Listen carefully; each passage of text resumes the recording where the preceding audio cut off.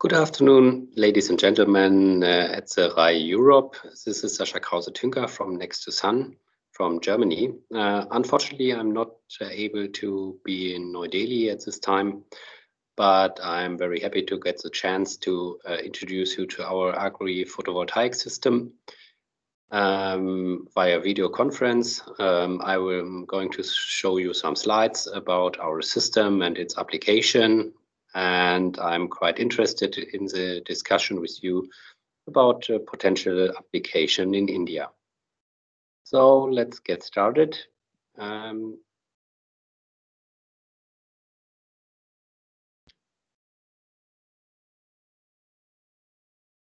So I want to tell you a little bit about our quite young experience with our system since it's new developed.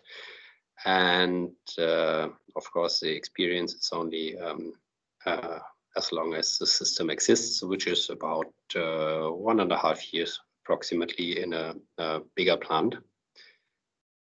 First, I want to show you the system, which is quite different from what you might already know. I wanted to introduce you the electricity production advantages, as well as the advantages for agriculture we see in the system.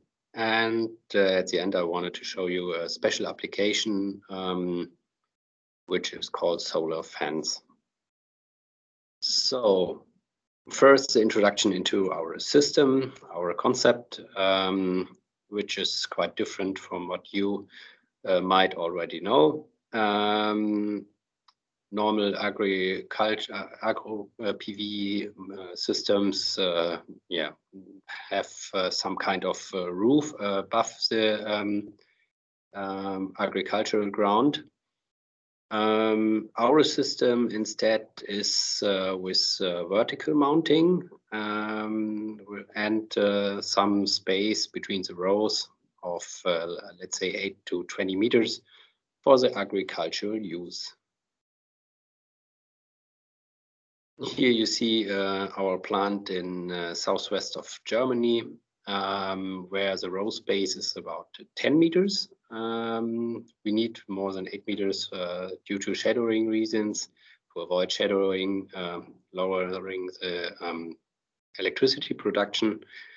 And in this plant, we have 10 meters, and you can see that the tractor with the mowing system, which has an size of approximately 9 meters, fits in between and is able to work in between quite efficiently.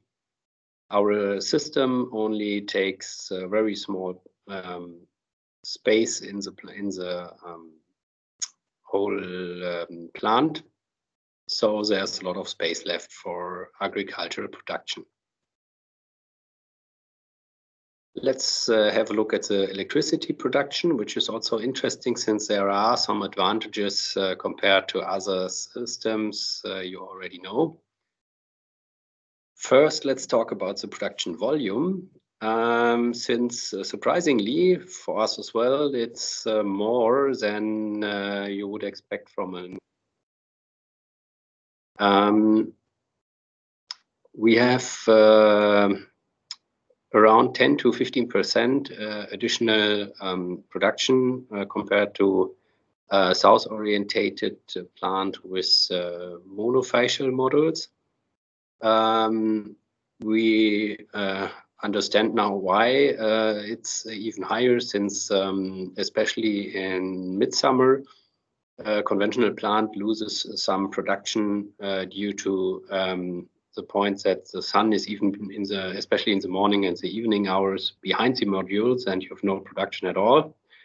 That's something we avoid, since we especially have high production in the morning and the evening hours. The second effect which increases our production is the albedo effect, especially, for example, at noon. We should not see any production from direct irradiation, but still only due to reflection, we see about 20% of photovoltaic production also at that time. The second point is a production profile.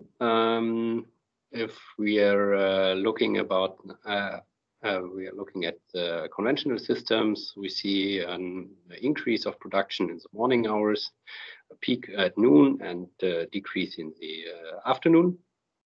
Our system instead has two peaks, one in the morning and one in the evening, and decrease during the midday. This has also on a standalone basis an advantage since it's nearer to the electricity demand during the day. But I think more interesting is the combination of both systems, since if you combine both together on a, let's say, one-to-one basis, you get a quite a stable production curve with an high increase in the morning hours, a stable production during the day, and decrease at the later evening. And so our production, our system is able to stabilize the renewable energy production and bring it nearer to the electricity demand, which I think is a great advantage. Here we have some experiences from Germany, where we also see some, also some effect in the prices. In Germany we have some 40 gigawatts already installed, mainly with south orientation, and which leads to at sunny summer days we have a high production at noon from the conventional PV plants, which already decreases the prices at noon, even below zero, we have to say. So we have a spot market curve, which is high in the morning and the evening hours and goes down at noon. Yeah, and as you can see, it fits very well to our production curve, since our production curve follows the spot market price with the high production in the morning and the evening hours when the prices are high. On average, we saw from our system so far market price about 0.3 cents higher per kilowatt hour than the average market price of solar power in Germany. So due to this outperformance and from the volume as well as the price side, we get some additional revenues of 20 to 25%. As you also saw when you look at the system, it's not very complicated to build. It's not that difficult like building a roof or something like that. So overall, we expect, or we already have seen, a difference in the price for building such a plant is on average, let's say around 20%, with due to compared to conventional PV plant with a south orientation. This 20% additional cost already include the bifacial modules instead of the monofacial ones, as well as some more effort we need to mount the system. And as you can see, this additional price for the system is already covered by the additional revenues. So we are completely competitive, and the advantage of using our the field for agriculture is without any additional costs. So let's move forward to the agricultural perspective. What is our advantage there? Of course, our system offers a wide range of ecological and agricultural uses. We can do, of course, conventional agriculture, as you already have seen. Livestock farming is also not a problem. We already tried, and no problem at all. Organic farming should be an alternative, as well as some ecological enhancements, for example, through extensification or in the row spacing between. The potential crops we could imagine for the production in between is, for example, of course, potatoes or carrots or different types of beets, but also low-growing cereals and rice, but with a restriction only up to 75 centimeters. The lower row of modules is mounted around a meter above the ground. So, of course, we do not want to have some shadowing effects due to the crops in the summertime. And that's the reason why it should not be higher than 75 centimeters. But yeah, as far as I know, there are different kinds of cereals and rice as well, which do not grow higher than 75 centimeters and are able to be combined with our system. Another possible advantage we see is reduction of wind erosion due to the north-south arrangement of the modules. They counteract especially east and west winds.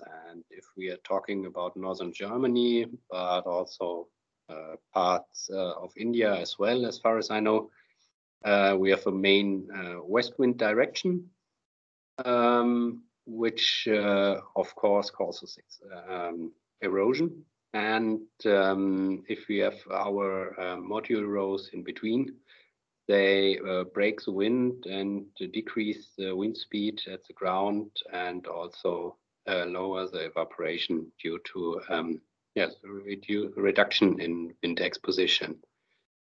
That should also help to keep the ground stable. Yeah. Another possible advantage is support of biodiversity. For example, by flower stripes under the modules. Yeah, so as I already showed in the first picture, we have, let's say, if we have a row space of 10 meters, we would have around 9 meters for agricultural use and a meter more or less left directly under the modules, a little bit left and right. Which could also be used, for example, for flower stripes to also protect against erosion, and which could be an interesting habitat for a different kind of flora and fauna to increase the biodiversity. Furthermore, we have a special application I wanted to show you now, which is a product we built out of our system. It's a solar fence. Here we have a picture, and it's a combination of our vertical PV production system, only with one row normally, which is also used as a fence. We have a great flexibility for the kind of fence we would mount below our modules, for example, wire mesh, bar grill, or also even for personal purposes, privacy panel, to use it as a fencing. Here we have a picture from our first installation in Austria, where we have this combination of fencing and electricity production. And as you see, we also have an additional advantage, which is a shadow for the livestock. You see all this chicken here are obviously quite happy about the shadow from the modules and are more or less all in a place where they have the shadow. So this is our system I wanted to introduce you, and I'm quite happy to discuss the advantages and maybe disadvantages and possible applications in India with you. Thanks a lot for your attention, and looking forward to our discussion.